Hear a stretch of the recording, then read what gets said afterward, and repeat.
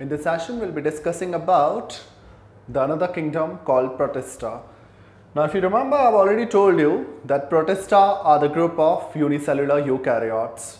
What we have already discussed about kingdom Monera, they were also the group of unicellular, but all of them were prokaryotes. Here we'll be talking about all these Protista members. Those are unicellular. Apart from being unicellular, they are eukaryotes.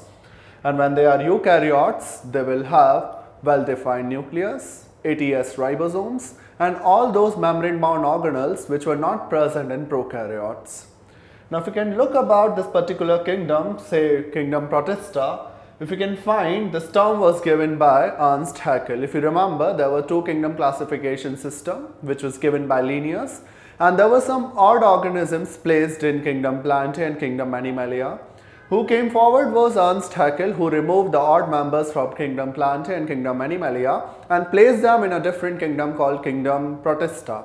And that's how he became the person who coined the term called kingdom Protista.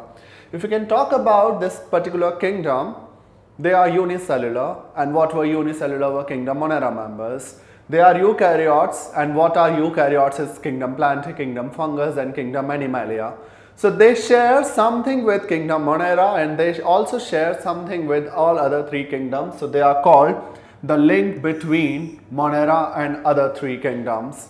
Since they are sharing some boundaries with what you call kingdom Monera, they are also sharing some boundaries with fungus, animals, and Plantae. So the boundaries of this particular kingdom are not well defined.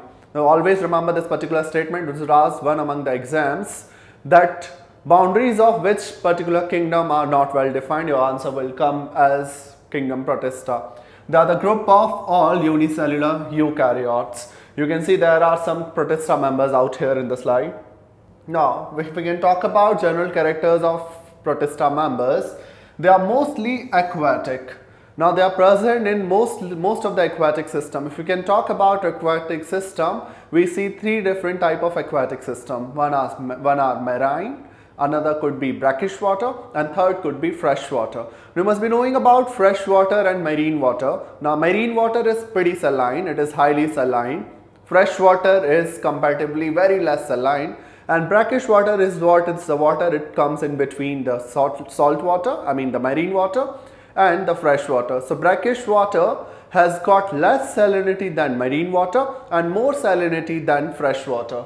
If you can talk about, I have told you because they are eukaryotes, so they will have membrane bound organelles. They can have mitochondria. If they are photosynthetic, they will also have chloroplast. They have ribosomes, and ribosomes will be ATS ribosomes because ATS ribosomes is the feature of eukaryotes. What was present in kingdom Monera was 70S ribosomes. So these particular members will have ATS ribosomes. If I have told you, you will remember that some of these members will have cell wall, and if they have cell wall, the cell wall is always made up of cellulose. In kingdom Monera, the cell wall was made up of peptidoglycan. You keep remembering all these facts because you know the cell wall is making the different type of features in all kingdoms. So cell wall, if present in some members of Protista, it is always made up of cellulose. There are different sort of mode of locomotion. If you remember, in kingdom Monera, there were flagella to move, or they were moving either with the help of gliding. They have cilia, they have flagella, pseudopodia, or they can even move by metaboly. Now metaboly is where the cytoplasm, it contracts and thereafter it relaxes. The cytoplasm is contracting, relaxing, and that is how a particular Protista member is moving. The reproduction here is zygotic meiosis or gametic meiosis. Both of these words will be detailing you about in the next session. So in next session, we'll be starting with types of Protista.